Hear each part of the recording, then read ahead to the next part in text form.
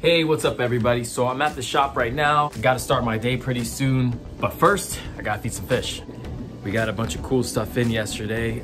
Today's the first day that will be, what the heck? Well, he was excited to see me. He was jumping all up and down there. All right, I'm gonna get you food in a second. Hold on, bud. So as I was saying before I was rudely interrupted, we got a big fish shipment in yesterday and we acclimated everybody, put them in their tanks, but today is their first morning. So I'm curious to see how everybody's gonna eat and make sure everybody made it. So I'm gonna go through all these tanks that we have, all the way over there too. And we're gonna go through them all and we're gonna make sure everybody's alive and doing well and feed some of these guys. Oh, for those of you that are curious, Paul Gaffaro's eel is still doing good, and I've been feeding him clams, and he's been loving the clams. Look at that. Look at how he just crushes that. He just crushed that shell. That's so awesome. So yeah, he's been eating clams. That's the only thing he's been eating. Now he's slowly making his way up to here because he thinks he's gonna eat again. Look at this guy. Look at him. All right. Look at you, buddy. Good morning to you too. No clams for you today. You need a water change. So I'm gonna scoop out some of this live brine we have here. Also have some red ogo for some of the herbivore fish, along with, I guess we'll do some, mysis shrimp. Ooh, we'll do some squid too. All right, we got our mysis and squid mixture here, our live brine here. Oh, that does not smell good. Oh. So I'm gonna start with all the fish, all the new fish that came in yesterday. I'm gonna try to feed them the live brine and see how they respond because I'm very curious. I know they've been stressed out after a long trip. The live brine is very beneficial to them, but also it stays alive and it stays in the water column a bit and they don't wanna eat when I'm there. The brine will swim around a bit and they can choose when they wanna eat. All right, so the first tank here has some anthias in there and some wrasse in the way back. And I think there's, there's a tang in here or something. So we'll go ahead and put this live brine in. Oh, Midas Blenny took it. The color on the anthias is just amazing. So it's looking like everybody's looking lively and looking interested in the food, which is a good sign. Although the wrasse in the back isn't doing too much, but there it goes. The wrasse in the front got it. He's going to town on it. Oh, yeah, so everybody's moving, everybody's looking interested in food. That's a good sign. Oh, look at the sailfin tang going at it. That's really good to see. Now here's another group of anthias and wrasse, and there's also a Randall's goby in there.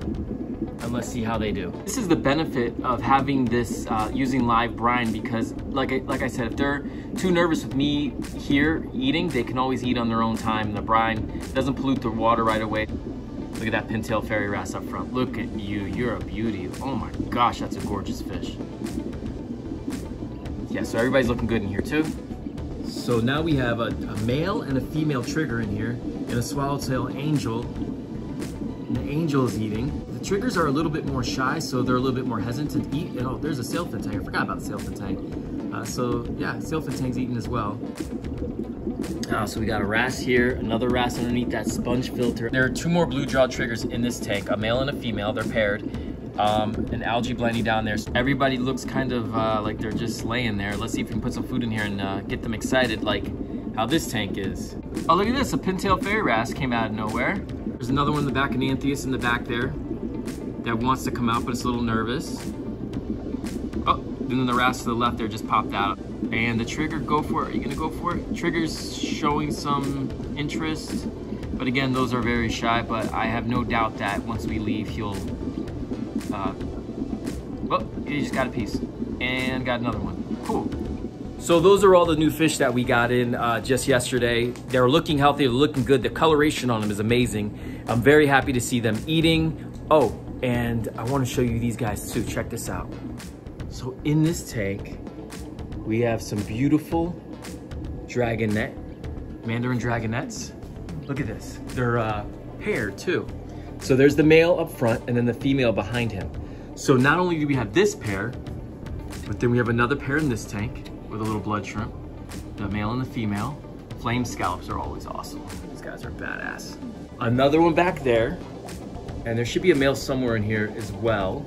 all this Chaeto. There's 2 more in here. I think we have a total of 3 or 4 pair. I'm not sure. Right now they're in our invert systems right now. They kind of fatten them up with all the pods in there. Check this out. It's one of my favorite fish. Look at this bird-nosed wrasse. So he's been here for about 2 weeks now, I believe. So he knows the routine. So we'll go ahead and feed them some squid and some mysis shrimp. That big old flamingo tang in there. We are holding him in this 125-gallon tank for now because the owner's tank sprung a leak. So he needed somewhere to put them. So we are holding them here for him until he gets a new tank. But just look at them go. Just a gorgeous set of fish in here. All right, so I did my feeding. Now I'm gonna go ahead and get prepped. And then I'm gonna go ahead and throw it to future me and he'll take it up from there. Thank you, past me. Looking good as always. I'm here at the client's house now and it is raining like crazy. Well, the situation we have is that we go to this customer every so often. He's not a regular. He called us out because he has a real bad outbreak of Cyanobacteria or red slime algae. It's all over his tank, he said, and he's also having a battle with hair algae as well. So I'm gonna go ahead and take you guys inside and let's see exactly what we are looking at. So here we are walking in, and yeah, this is pretty bad. I mean, it's on the rock, it's on the sand, and by the looks of it, it looks like there's hair algae underneath the cyanobacteria. Wow, it is everywhere, all on the sand, all throughout the coral. It's surprising because the coral does not look bad.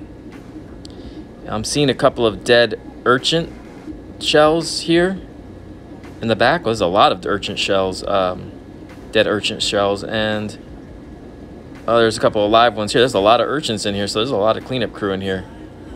Wow, wasn't expecting to see that. A little worried about this clam. I mean, it's out, but it's got some algae growing on the shell. We'll have to get rid of that. Oh, wow. Yeah, this is definitely worth calling us out for. And look, that coral's smothered in cyanobacteria, and it's all, that goniopora is all tucked in. So we definitely got our work cut out for us today. So I'm gonna begin siphoning out with this little siphon to begin the process of getting it out.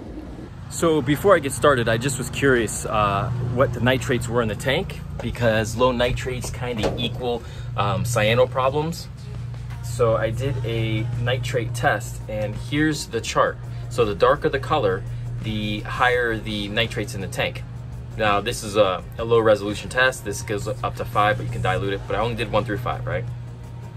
And so the darker the color, the higher the nitrates. If it's clear, there's 0 nitrates. It is clear.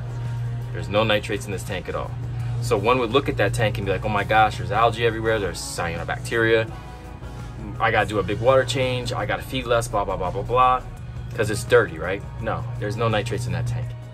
So I'm just gonna gently, with my little siphon here, siphon off as much of that red slime as possible. But as I'm doing that, I'm starting to notice, if you look, there's some green hair algae definitely hiding underneath that. But first things first, let's just try to siphon as much of this cyano out as we can, being careful of the coral. It's good practice to at least try to get it out. At the end of the day, we still have to solve the water chemistry issue, but I just want to get as much out as possible for now. There's just so much of this stuff everywhere, even hiding behind there in those hard to reach spots and low flow spots. And then there's just tons of hair algae that some of it's coming off. You can see it in the water column there. Some of it's coming off pretty easy. Some of it's on there pretty good. The corals seem to be encrusting, Leptastria, Lepto. Those seem to be doing okay, but if we don't get rid of this hair algae, that's definitely gonna start to affect them. So I got my handy dandy toothbrush along with my grout brush right here for the harder to remove algae. Also noticing some of these corals look a little pale. That's definitely a sign of low nitrates. So after a good scrub, I'm gonna go ahead and do a 50% water change.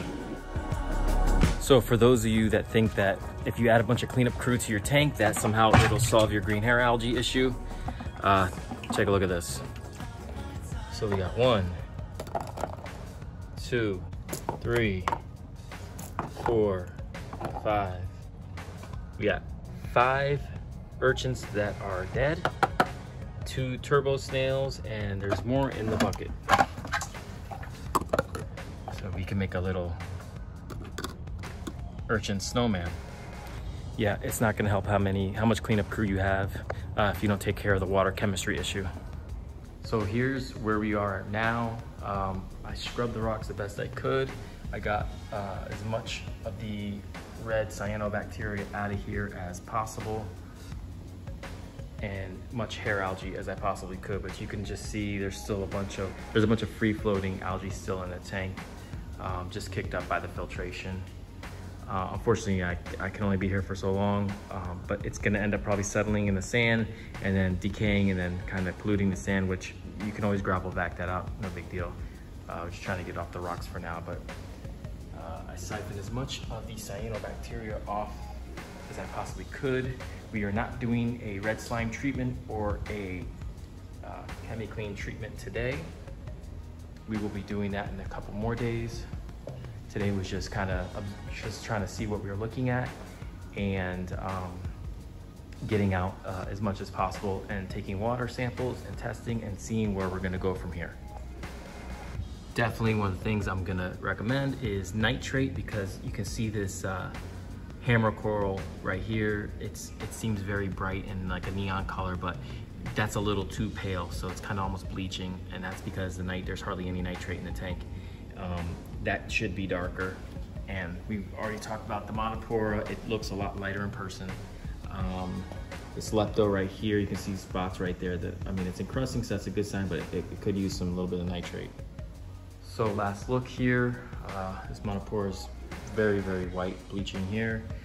And for the most part, the corals look okay, but they are starting to get smothered by the algae. Duncan coral looks good. This is just a lot to still do.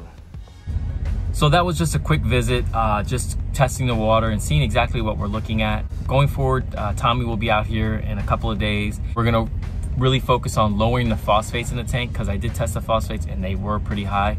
We're gonna work on lowering the phosphates and then seeing if the nitrates will come up naturally, possibly dosing nitrate, and just really focus on the water chemistry. I'm not so much concerned about anything else but getting that water chemistry right. The corals seem to be growing and doing well. We just need to knock out those nuisance algae. We prefer to kind of try to do things naturally. It does take a little bit longer, but it's more reliable, because if you get the tank to where you need to be naturally, it tends to stay that way as opposed to using chemicals. All right, so I'm headed to the next job. I'll see you guys on the next video. Thank you so much for watching. Have a good one.